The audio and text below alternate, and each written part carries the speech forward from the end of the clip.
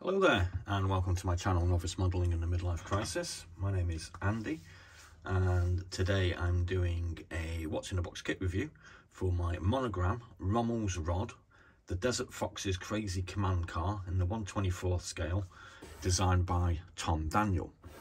Now, you may have seen the previous video I did for this where I actually unpackaged this as it came from a seller in Switzerland.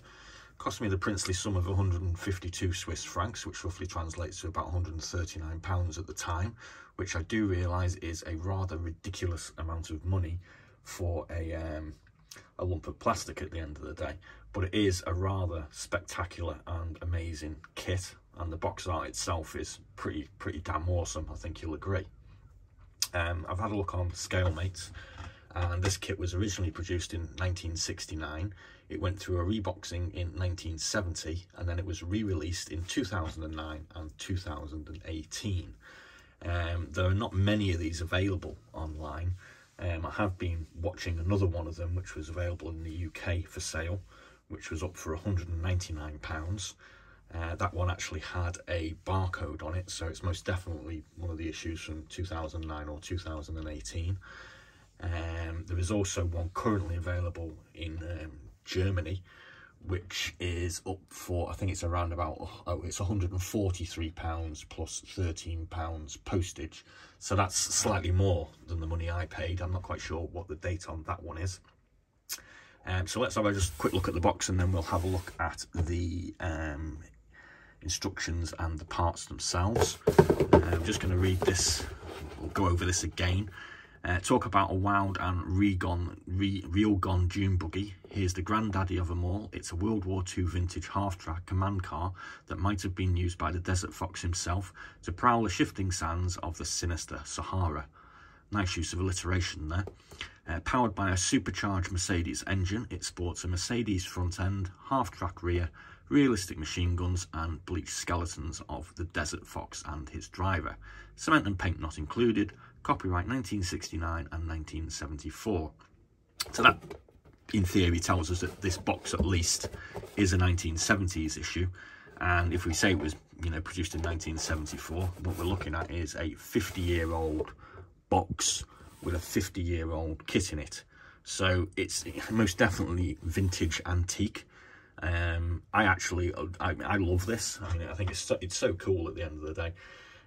A guy called Hop, who's one of my viewers, he actually pointed this one out to me a couple of months ago and said, "Have you seen this kit?" And I said, well, I don't know. And I had a look on eBay, and I had a look at it, and I thought, oh yeah, I do know this one. And I remembered watching a video of somebody building it, like probably 4 or 5 months ago. And I looked at it and I thought, God, that's a lot of money, but I kind of had to have it. So today is the 17th of August, and it actually marks the 6 months, this anniversary of me starting this YouTube channel.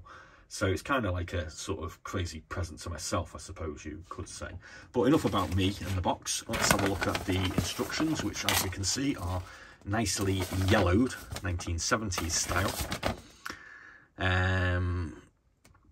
I'll read this bit out here. The Desert Fox was the name they gave to one of the best-known generals in the history of military warfare.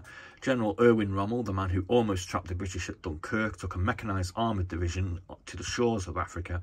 This now famous German Afrika Korps rolled over the barren wastes of the African desert like a powerful sandstorm, finally to be stopped at El Alamein in a wild brawl of tanks, guns, sands and howling wind. Like it. Rommel's rod is Tom Daniel's version of what would have been the wildest command car ever built. More powerful than a Tiger tank and able to leap tall sand dunes in a single bound, Rommel's rod, had it been seen by the Allies, may well have turned the tide of war. Just the thing every well-equipped general should own. Rommel's rod is a real plum worth capturing. The eerie driver up front needs a skilled hand, bone, indeed, to control the enormous power delivered to the half-track treads by the big rumbling supercharged straight-8 Mercedes-Benz engine. The roller bumper permits him to blast over obstacles that would otherwise hang up a machine like this. That's the roller bumper. Armour plate on the rear protects the rod during its lightning-fast attacks and getaways, and Mauser MG34 machine guns are provided for both the driver and the general in case the going gets rough and he decides to squeeze off a few. The general's plush seat is mounted a topper deck made of extra ammo cases. His map table tells him where he's at, and his bony upraised finger indicates where he's going and as he directs his battalions. On the outside of the car is all the detail that makes the Krazy command car fun to build. Extra gas cans, toolbox, extra track segments and body rear, radio antenna and toe rings. In fact, everything it takes to make this thundering machine a real showpiece for every modeler. Yeah, I reckon that's true. Whether a car nut or military vehicle nut, every inch of this 9-inch model is packed with excitement. Just ask a general. The boys at the Oasis loved it. So the instructions are kind of basic, 70s style.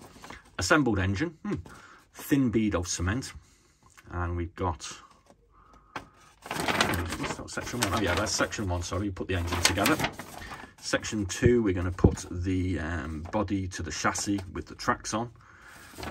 Section 3, we're going to put the general in the back, his machine gun, this windscreen, a couple of extra jerry cans. Section 4, we're going to put the driver in, and section 5, we're going to put all the extra accessories on. So there's a quick scope through the instructions. Now let's have a look at some of the parts, which are, I mean, it's not very well detailed at the end of the day, but I mean that's kind of the way the 70s go. So this is the basic chassis. We've got a drive shaft here. I think it goes that way up, so we're going to put the body on top here. So there's our first piece, which will go there. Then we have the main body of the vehicle, which, as you can see, it's got these rather nice flared wings. It's got space for a spare wheel. It's got an attached shovel. It's got an ammo carton here. Everything is attached. There's not really an awful lot to actually do. The doors obviously have some detail on them with hinges and what have you.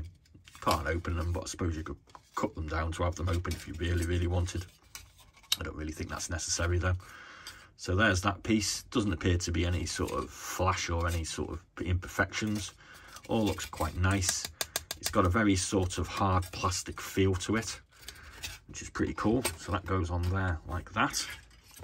Here we have the inner seat compartment. Again, everything's kind of already in place, if you like. We've got the Rommels seat here. We've got a bunch of extra ammo cartons, and we've got two very basic looking driver's seats in the front with a little space here for our gear shifter. And it goes in there like that. Then we come to this sprue, which is the tracks, which are one piece, very little assembly. I mean, this is very basic, obviously, at the end of the day. We've got the engine and some, this is one of the arms. This is the general's arm. As we can see, he's got his binoculars. We have, what's that there? Oh, that's the rear of his cap. We've got the skeleton face with the front of the cap. And we've got this, looks like part of the transmission. And we have one light. The other light is loose and in this little baggie here. And we come to another sprue, which has our rest of our engine and transmission. This is going to be the central windshield. We've got a couple of wheels for the front with some very sort of basic, oh no, that's a spare wheel, sorry. That's a spare wheel to go here with this rather splendid decal on it. We've got a couple of spare jerry cans. We've got a couple of MG34s. We've got our wheel, our headlamp section. Don't know what that is, possibly that's the roller that goes on the front. We've got these two side panels for the bonnet, which go here. We've got a couple of flags to go on the front also. And the front windshield with some rather basic looking windscreen wipers. We then come to one of the more amusing parts, which is the two full skeletons that we get, complete with boots. Interesting. Oh, there's a little tiny hole there in the plastic. Never mind, we can fill that in. And here we have the driver with his full-on German military helmet. His head comes in two pieces, which you have to assemble together, just like Erwin Rommel himself. Next, we come to the hood of the vehicle, which goes here. It's got the strapping on it, which obviously painted brown. So that goes on the front. We've got our 2 clear plastic windshield parts. There's a couple of minor scratches on this one, but never mind. So they go here and here. And then we have these rather bright and garish silver parts, and you can see there's some imperfections on here and on this, which I'm thinking it says Mercedes-Benz on it, so that's obviously intended to be the top of the engine. We've got a very silver steering wheel, which we might have to change the colour of. And again, this looks like these look like mechanical parts as well. Not too sure what these 2 silver parts here, but that's obviously the gear stick. They could be the machine gun mounts, maybe. Not too sure. We then get our decal sheet, which comes complete with a full console display, some German flags, this sign that says Abstand halten, not too sure what that says, and we've got a couple of other staffel, which I'm assuming is staff, and we have the famous kind of sort of DAC symbol here. We also get 2 faux rubber tyres, which are very hard. There's no cracking or any damage to them, which is kind of nice. It's got some nice tread on the tyres as well. And that basically is all the parts and instructions complete. So I kind of hope you like this. I mean, it is a ridiculous amount of money to pay for a lump of plastic, or some lumps of plastic at the end of the day, and I do realise that. I've got no great intention of building it anytime soon, because it's, you know, so expensive, but I think it's the kind of kit that, you know, I'm definitely going to build at some point. I just need to know that I'm not going to make a mess of it at the end of the day. But putting it together does seem to be rather simple. It's just making sure I get a good finish on the paint. So I'm going to do a few sort of practice 135 kits over the next couple of months, and maybe sometime, you know, towards Christmas or the New Year, I might actually have a go at making this.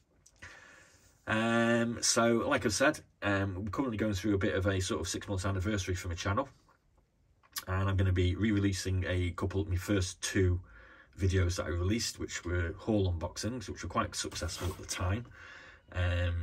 Yeah, it's a bit of a cynical cash grab at the end of the day, because I do actually get paid pennies, I'm talking about pennies now, for releasing videos. It actually takes quite a few viewers actually just to get a penny. So the amount of money that's actually earned will hopefully keep me in paints and glue for the next couple of years, and it may go some way to taking some chips out of the money I've actually spent on kits as well. So I'll be releasing a couple of videos, and there'll be just some of my favourite kits which I've been releasing over the past few days. So please do have a look at those. And next week, after we've got over this craziness, we're going to try and finish our 135 Panther that we started about 2 weeks ago now. So please do like and subscribe, and please do continue to watch my rather insane view on modelling, which is based from a rather excitable childlike novice point of view. And I'll be reviewing and building a lot more kits in the future. I have roughly 400 kits at the moment, I think it is. So I reckon I've got enough kits now to last me for around about 8 years. So I'll be around on YouTube for a while. Thanks for watching. Please do like and subscribe, like I say, and be seeing you.